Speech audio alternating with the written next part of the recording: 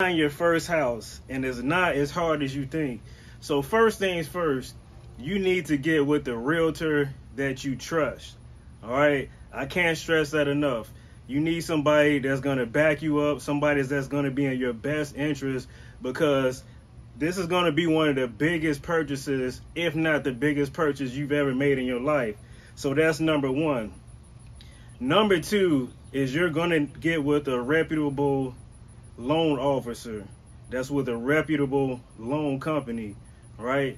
So again, you want to get with somebody that knows what they're doing, they know the numbers, and they're going to be in your best interest. All right, so that's number two. Number three is a process where you're going to get a pre-approval letter from that loan officer letting you know how much you qualify for. Right, so what they do is they look at your credit history, they're going to run your credit report, they're going to look at your bank statements, they're going to look at how responsible you are. In addition to that, they're going to look at your income to debt ratio, and then they're going to come up with a score, they're going to tally everything up, and then they're going to let you know how much they're going to lend you to get a new house.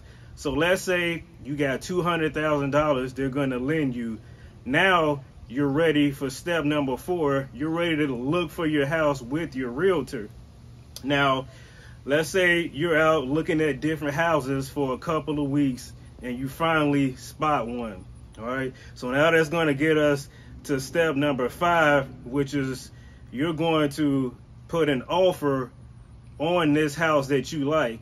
And this is why we're going back steps when I said you're going to need a reputable realtor. So what this realtor is going to do in step number five, putting that offer in with you in the contract, they have to know what they're doing. They have to be able to read through the trickery and all of the other things that come with contracts. All right. So once they put that contract in, you're going to tell the realtor exactly what it is you want to pay for this house, right?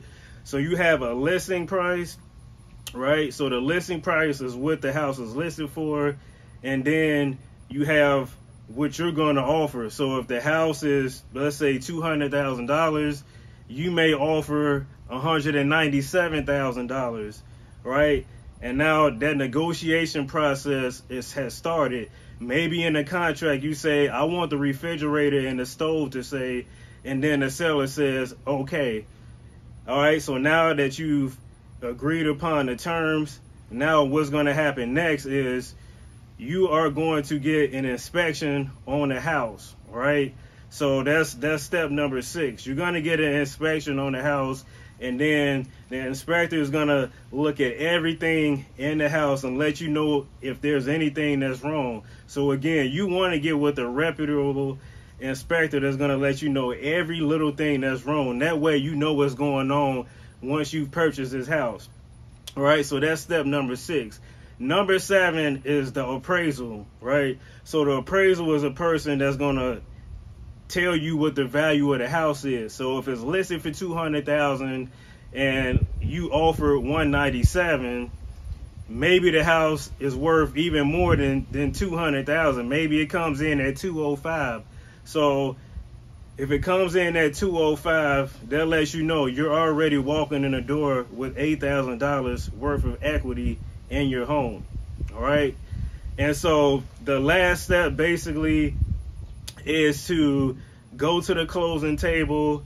You sign all of the paperwork that's going to transfer the possession over to you, the ownership over to you with that house.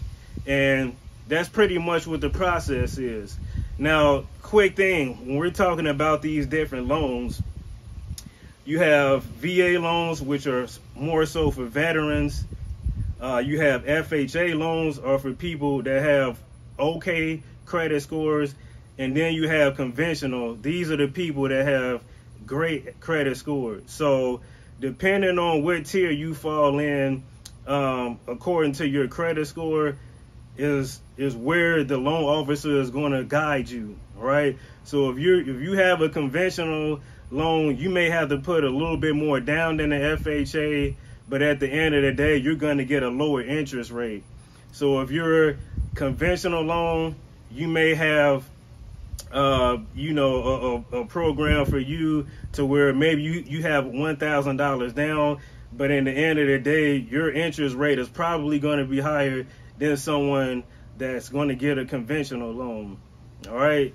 Now, to add to that, you have a program called First Time Home Buyers, right? And with this program, depending on the lender, you're going to get a perk for being a first-time home purchaser, right? So get with a reputable realtor, get with a reputable loan officer and company, and this is how you're going to buy your first house. It's not that hard, guys. Peace out.